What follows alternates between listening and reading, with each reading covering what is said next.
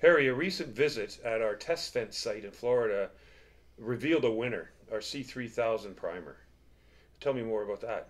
Yeah, it was really interesting comparing it with other acrylic primers, but more interestingly with oil-based exterior primers. And the differential in lifespan between the oil primers and the C3000 was stunning to me. It was going to give you several years more longevity.